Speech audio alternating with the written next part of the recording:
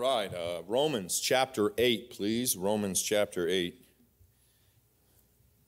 I make no excuses for what I preach, but sometimes I feel like, Lord, really? I feel like I've spent a lot of time in certain general areas, and I'd like to explore the Bible a little bit, but I am not the boss of the church. The Lord is. And the Holy Spirit of God dwells in me like it does every other believer. And God knows what this church needs. And I hope you'll listen to this message this morning. One that you, along the lines that you've probably heard a couple of times. You've heard referenced at funerals and when bad things happen and all these different things. And I hope to shed some light this morning. And maybe we can turn a page or turn up the heat in our life and kind of get with the program. I'll read one verse. This is probably one of my most favorite chapters of written of Paul. Verse 31 through 39 is just kind of like a peacock for a Christian. Like, what can stop a Christian? That juices me up. But I want to look at verse 28. Look at verse 28. The Bible says, "And we know that all things work together for good to them that love God, to them who are the called according to his purpose." I'll read it one more time. "And we know that all things work together for good to them that love God, to them who are the called according to his purpose." Heavenly Father, help the message this morning. Help the gentlemen as they sing. Lord, they've trained, they've practiced. Help them to do well. I know that they're singing for you. Lord, we love the message about what they're about getting ready to sing. Help the message of the sermon this morning. Also, primary church, the folks working in the nursery, folks that will be baptized this morning. Lord, be in it all. We ask these things in Jesus' name. Amen. You guys sang for the Lord and you disappointed him.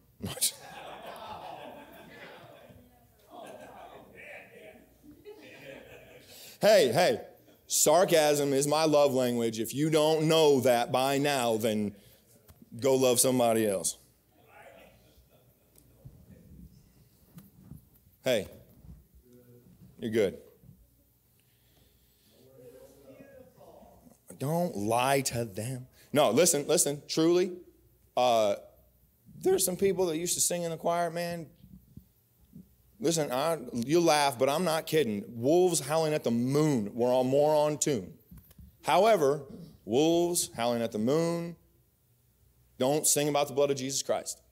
And last I checked, we were fearfully and wonderfully made. And if God didn't give you a voice that sings on tune, then God's the one that gave you that voice. And you might as well just be content with it and love it and say, I am fearfully and wonderfully made. So do your best. And hang the rest. And anybody who wants to laugh at you or poke fun at you or be like, I'm better than you. Don't worry. Those that exalt themselves, God will bring them down. So, Romans 8:28. Do you fall under the umbrella of this promise? You say, well, wait a second, Brother Jackson. I thought that was for everybody. It's not. I've used this before to comfort people at funerals and things happen. The truth is I hope to give you a truth that maybe kind of peel back a layer. You see, the truth is in the Bible, man, growing up in church, right? I grew up with a Bible in my hand. I still have, I think my first or second Bible that I got on, it was I think Christmas morning, and we were on Joliet Street in Hobart, Indiana. I got a sled, I got a Bible, I got some other things. Still have that Bible. Amongst another one I got from Steve Angel in Sunday school class. So I grew up around the Bible. I had the Bible, knew the Bible, but I do not profess to know all of it. Man, the Bible is best way to describe it is like, you can take one verse, and that verse is like an onion, layer after layer after layer of truth. In Romans 8:28, I hope that this will be a blessing to you this morning. And we know that all things work together for good to them that love God, to them who are the called according to his purpose. Now, the Bible says in Psalm chapter 9, that the wicked shall be turned into hell and all the nations that forget God. That includes America. There are more churches in America than any other place on earth. America has forgotten God. America has forgotten God, and everybody knows it. America hates God. You can see it. America hates Jesus. You can see it. And America hates the Word of God. They call you Bible thumpers. They call you anything and everything but your name. College campuses. They're places of immorality and sin and filth and infidelity. I would not send my kid to listen, I said it last week. I'll say it again this week. I don't want my kids fighting for this country anymore, because it is not what it was worth fighting for. Not with a gun in their hand. Not with putting on a uniform and going saying yes, sir, to a guy who uses God's name in vain. The best way for a born-again Christian who loves their country to fight for their country is to get on their knees every single day and beg God, who oversees this country, to do something about it. You say, well, what more can I do? You can open up your Bible and preach. You say, well, I'm not a preacher. The word preach means to proclaim. That's all it means. That's all it means, to proclaim truth. Proclaim truth. Wherever you go, whatever you do, proclaim truth. And then secondly, tell people about Jesus. Tell people about Jesus. The wicked shall be turned into hell. America can be turned into hell because that nation has forgotten God. Well, let's try to get the nation to remember God. Best way to do that, Christian, is not by going and swearing allegiance to a POTUS who's not worth giving your allegiance to. College campuses, public schools, places of business now, they've become filthy. The Bible says, righteousness exalteth a nation, but sin is a reproach to any people. So we live under reproach this morning. But I have good news. See, folks, you can come to church, you're like, Brother Jackson, negativity, we get that from Fox and CNN and everybody else. We don't need negative. We need God loves us. God wants us. God enjoys us. He does, and he wants to. But we've got to draw nigh to God so he can draw nigh to us. You've got to do your part so God can do his part. You'll find a lot of if you wills, I wills in the Bible. God says, if you will, I will. If you will, I will. Now, there are some promises that God put in there regardless, like I'll never leave you, never forsake you kind of thing. He knows who belong to him. He says he's written you in the palm of his hand. He's carved you into his shoulder. He's written your name in the Lamb's book of life. He's removed your sin as far as the east is from the west. He's buried it in the deepest sea. Yes, that's good enough for me. My sins are gone eternally. Praise God, praise God. I'm on my way to heaven. I don't have to worry about that. I don't have to worry about my eternal security, because when I got born again, there was a spiritual DNA change. When you're born into somebody, I led a lady to the Lord the other week on Chestnut over here. Her name was Joy. Going soul winning, knocked on her door.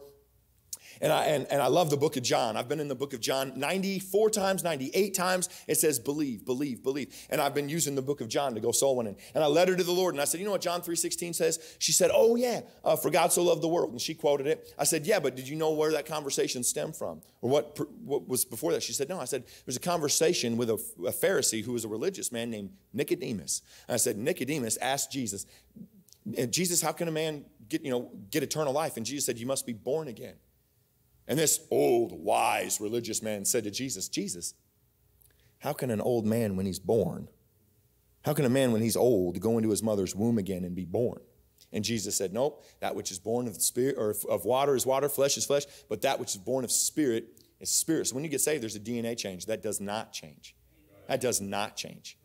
But my relationship, my fellowship with the Lord changes. I want to fall into compliance in accordance with what God says, makes him happy, gives glory to Jesus, and gets me all the rewards possible. I mean, right? Right? I mean, I don't want to be so independent, fundamental, Bible-believing, hellfire and brimstone Baptist that I don't believe in the blessings from the Lord. Because there is a sect of religion in America today that is called prosperity gospel, that if you get saved and you're really truly saved, then you'll have the house on Hollywood Hills and you'll drive a Maserati and wear $10,000 suits and all that, which that's a bone-faced lie, and it's perverting the gospel. You see, the gospel is I will follow Jesus regardless. It's a regardless love. He had a regardless love for me. I want to have a regardless love for him. So when I gave my vows to my wife and I said in sicknesses and health and poverty and wealth, I gave that to Jesus Christ as well.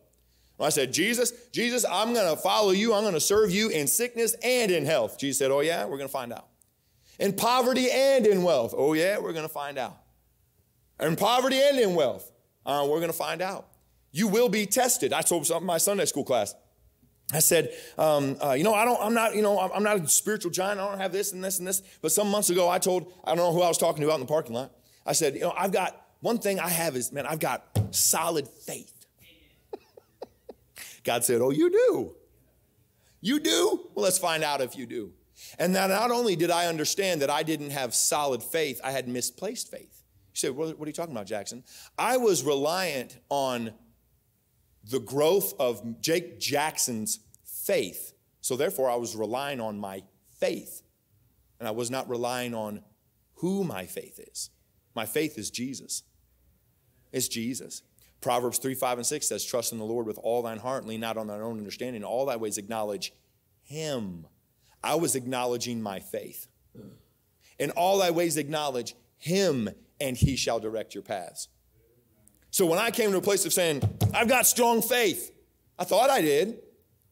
It wasn't as strong as I thought because it was misplaced. Now, if I want all these blessings, if I want to fall under the umbrella of Romans 8:28, there's two things that I've got to fall into compliance with. Even in this nation that we live in, here's the good news. The wonderful news, the good news is for those of us who believe the word of God and we believe it with our heart. Now, I believe that for the Christian, the great, this is, I guess, an archaic word now, but a smorgasbord, a buffet table.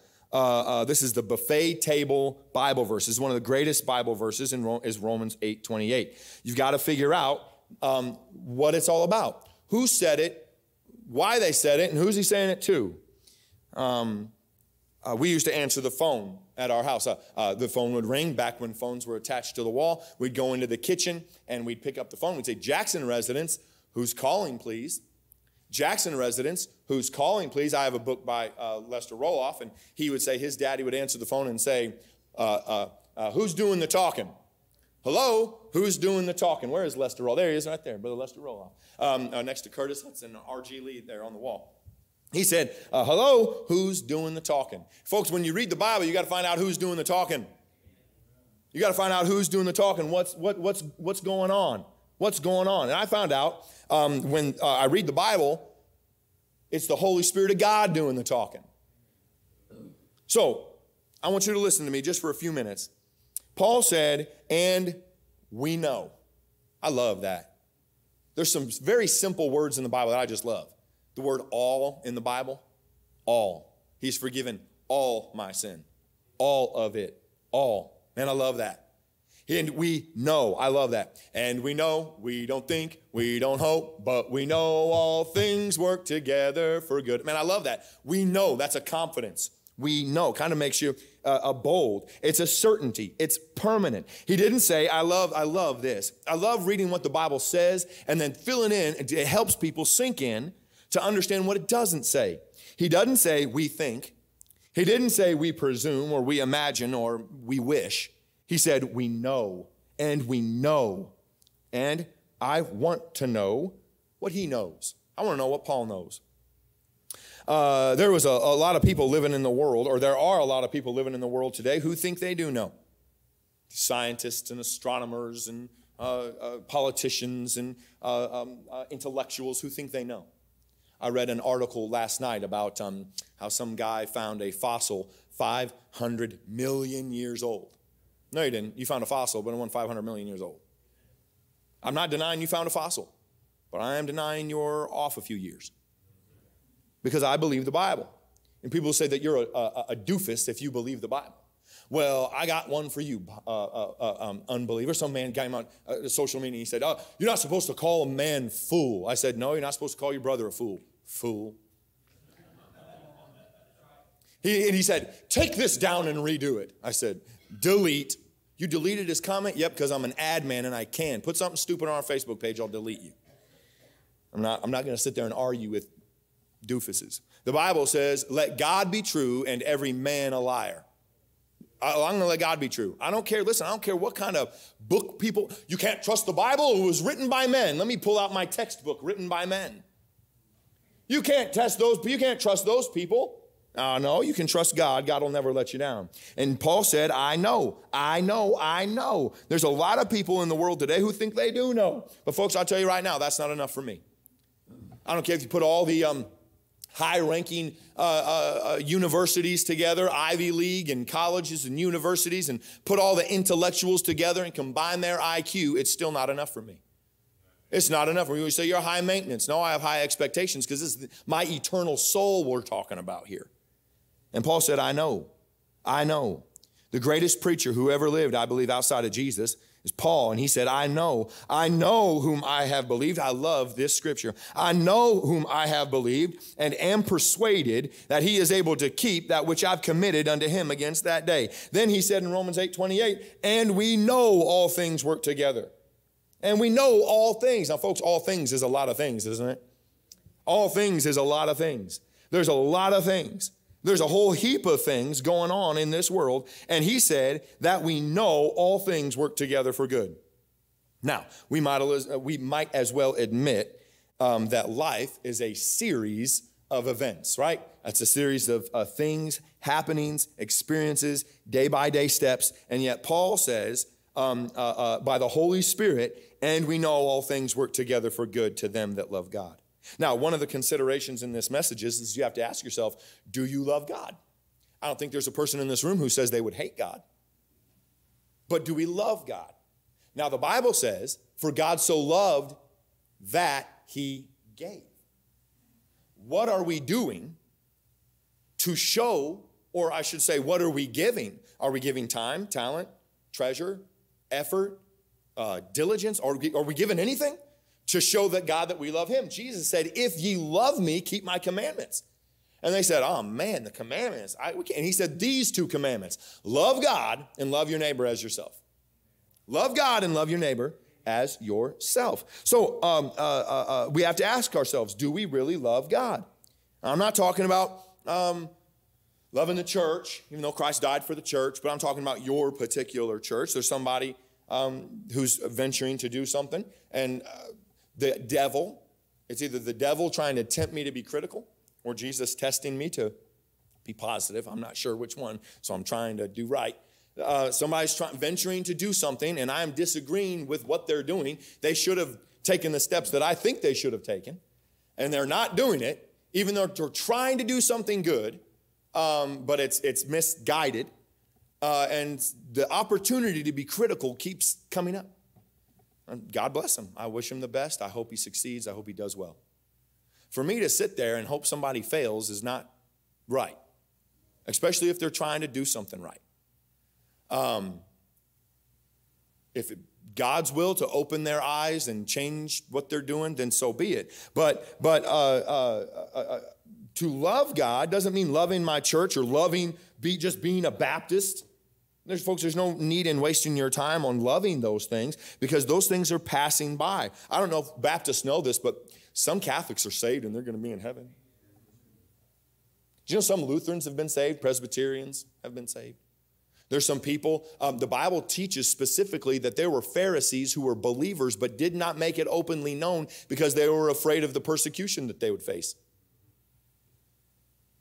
So don't be surprised when you get to heaven and find out, you were Catholic? How'd you get to heaven? Oh, you know that believing thing in the Bible? Yeah, I did that. Not all Catholics go to hell. They do if they believe in the Catholic teachings of purgatory and heaven and hell and lighting candles and praying for souls to get. That ain't legit. You ain't going to find that in Scripture. But just because you're a Baptist doesn't punch your ticket into heaven. Well, Lord, I was a part of a Baptist church. He's going to say, oh, please show me in the Bible where it says join the Baptist church to go to heaven. Last I checked, the Ethiopian eunuch wasn't an independent, fundamental, Bible-believing, hellfire, damnation, fire-breathing, chandler-shaking, paint-peeling Baptist. He was just an Ethiopian eunuch who said, I believe that Jesus Christ is the Son of God. There's water right there. What hinders me to be baptized? And Philip said to him, if you believe in all your heart, he said, I believe in all my heart. I've done that with people I go out soul winning with or lead to the Lord. And I say, if you believe that, shake my hand. If you really meant that, shake my hand. They'll say, I believe it. I meant it with all my heart. Shake my hand. They'll shake my hand. They believed it. They believed it. So I'm not talking about just loving this or loving that, loving your church or loving your denomination, but I'm talking about a love for God, a love for God. Because if we love things that we ought not give our love to or attach to, those things ought not be the object of our love. You'll wind up discouraged. If you love the church over God, you're going to end up discouraged. If you love the independent fundamental Baptist heritage over God, you're going to be discouraged. Because last I checked, churches are full of people and people fail. If you put your love into anything besides God, you'll end up discouraged. God doesn't want us to be discouraged. The Bible says that we're more than conquerors through him that loved us. Now, do you love him? Now, when you get through analyzing Romans 8:28, which we're doing right now, here's some of the things that you're going to see. You're going to see, number one, in the first place, he said, we know all things. And we know that they work together for good to them that love God, to them who are the called according to his purpose. This means the people in the will of God who have the purpose of God in their life. Now, I might as well just go ahead and say it. And it's not, I don't always like saying things like this, but I'm going to say it because this is the truth. This verse does not apply to just the preacher or just the average churchgoer. And there's no need to try to make Romans 8:28 work in the average life because it won't work. If you say, oh, well, I don't jump ahead of myself here. It won't work just for anybody. It can apply to anyone, but it doesn't work for everyone. Please understand that. There has to be, first of all, a regeneration, no condemnation. The Bible says that there is therefore no condemnation to them that are in Christ Jesus. The whole chapter 8 of Romans teaches regeneration, no condemnation, justification, sanctification. There has to be an impossible separation,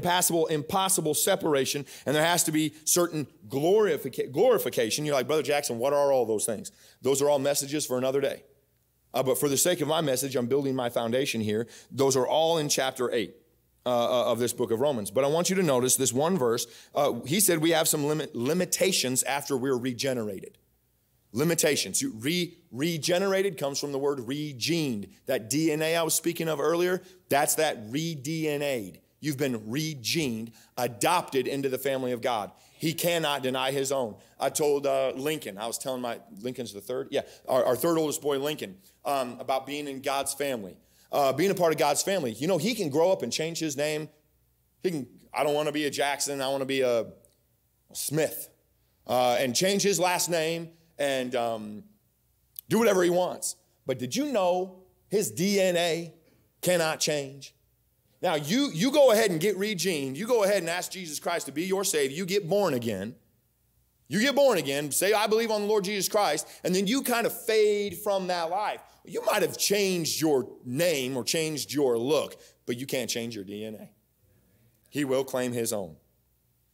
So we have some limitations after we've been regenerated. He doesn't say that we become perfect. A lot of people think, well, if you're born again Christian, you don't sin anymore. Yes, I do. I know all kinds of people who are saved and they sin. I know I am the chief sinner, Paul said. I have taken over that title.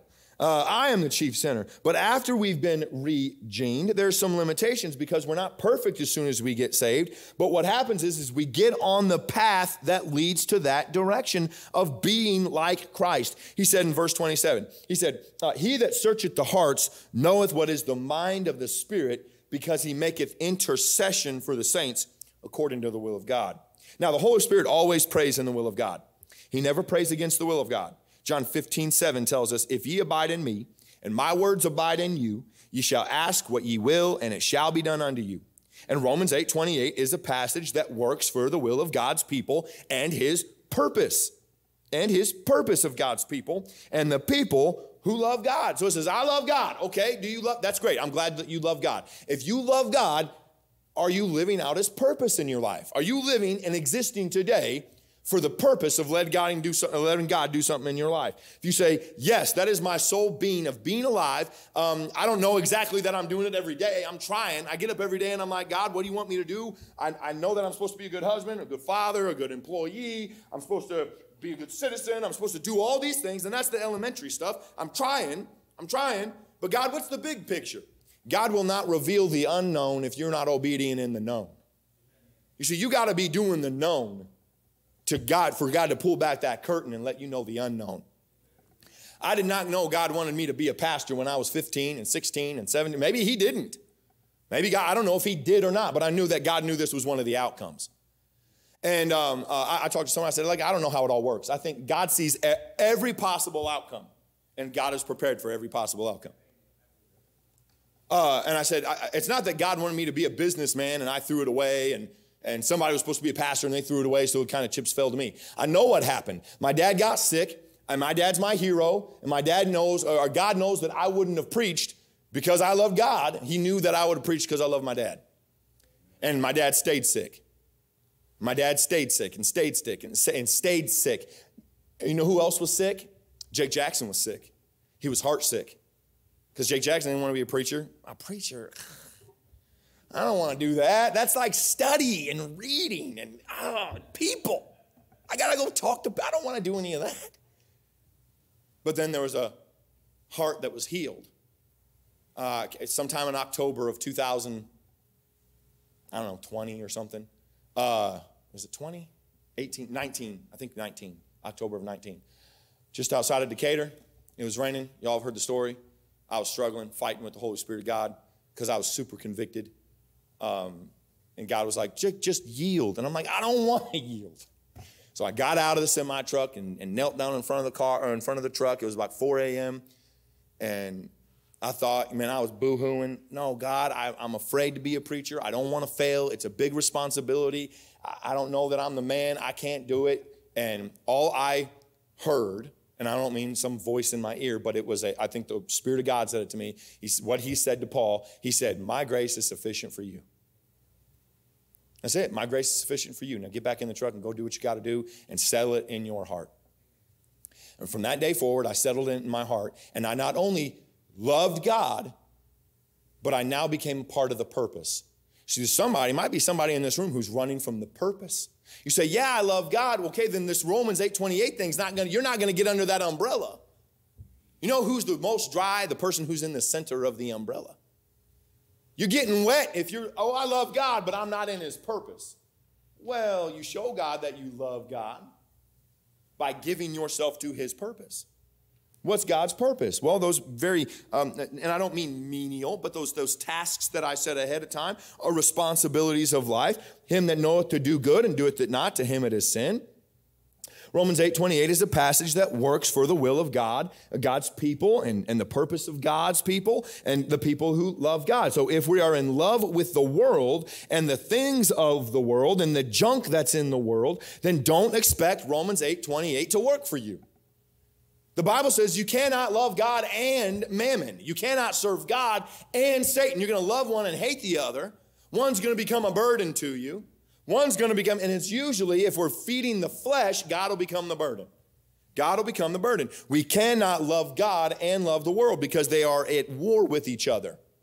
They are enmity against each other. Now, I know that we use this verse as sort of a hiding place. And we use it kind of for everything else because somebody gets killed or somebody dies a little too early. And they say, well, Romans 8:28. Well, that's not necessarily true. Does it soothe? Is it a salve and it kind of makes you feel better? Yeah, but folks, if you dilute a truth with a lie, it's a lie.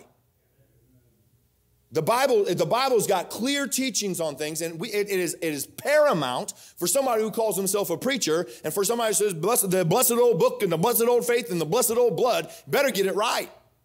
Because I'll stand before God and answer for the way I preach things. And God's like, you didn't preach. That wasn't the truth of that. You didn't search that out. Study to show thyself approved unto God, a workman that needed not be ashamed, rightly dividing the word of truth.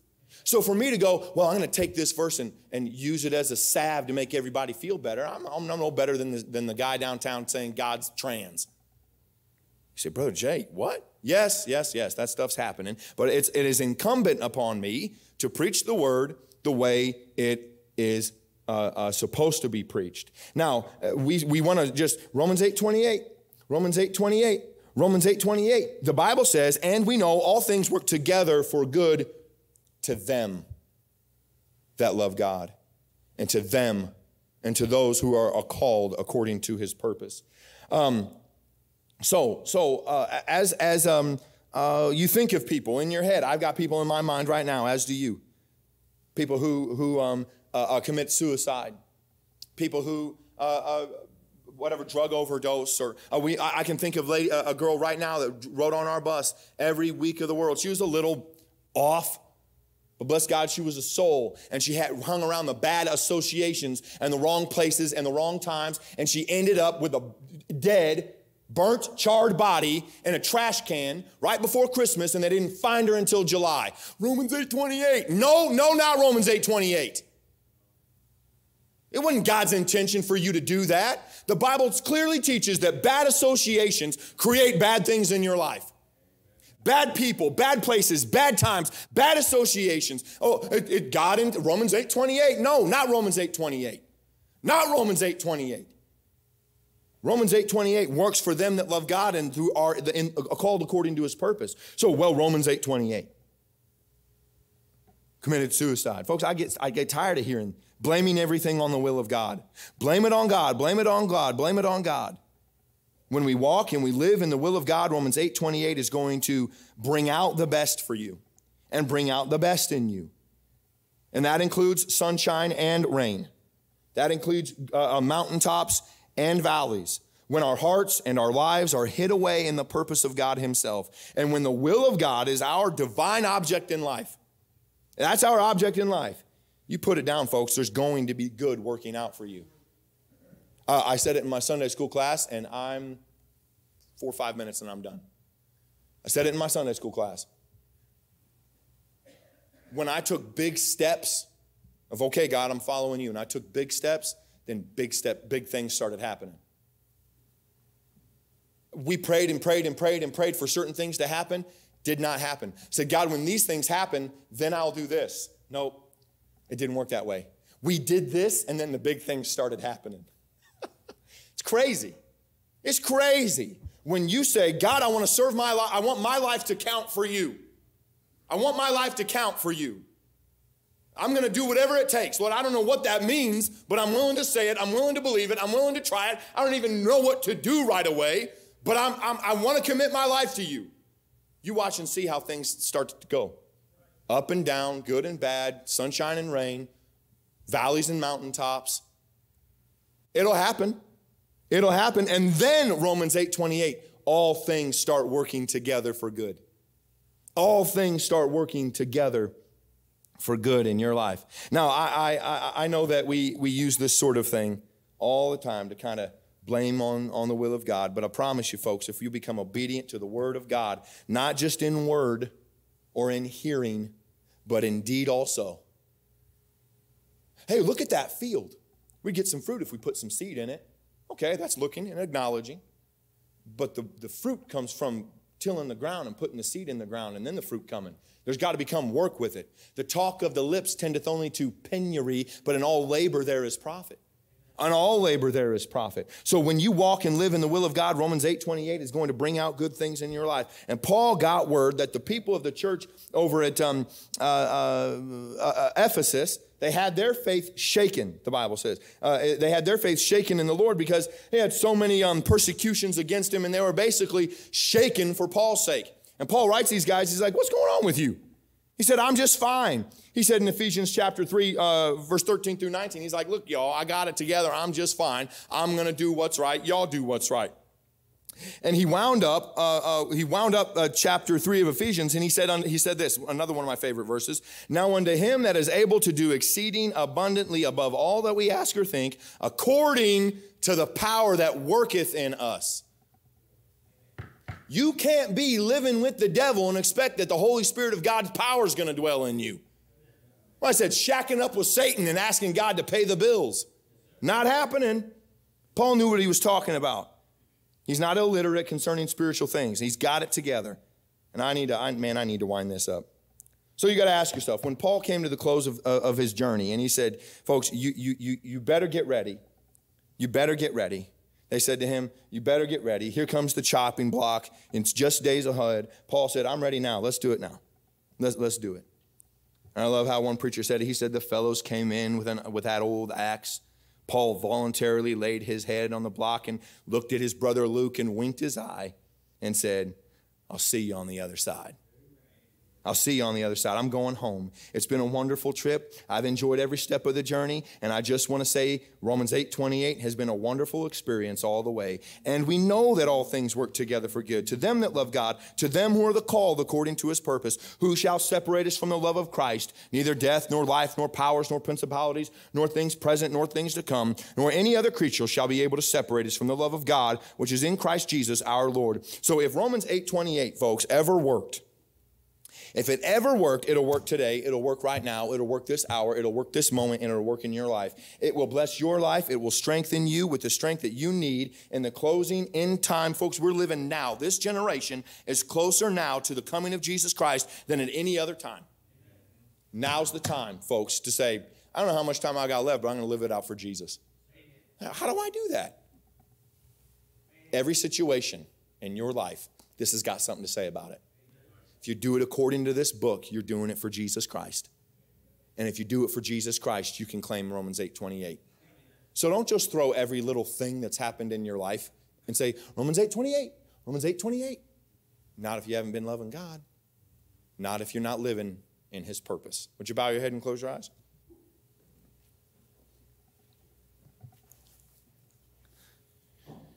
It's a wonderful thing, folks, to live in the will of God. Man, to live in the will of God, there's no greater blessing. There's nothing better, no better place you can be than to be in the will of God. Miss Jackson, could you find Miss Sarah? I need her to.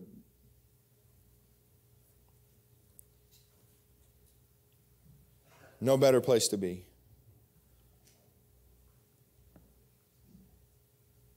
Got some folks coming to be baptized this morning. As they get ready, I want you to go into a place in your mind with the Lord. I want you to search out your heart this morning. I want you to look in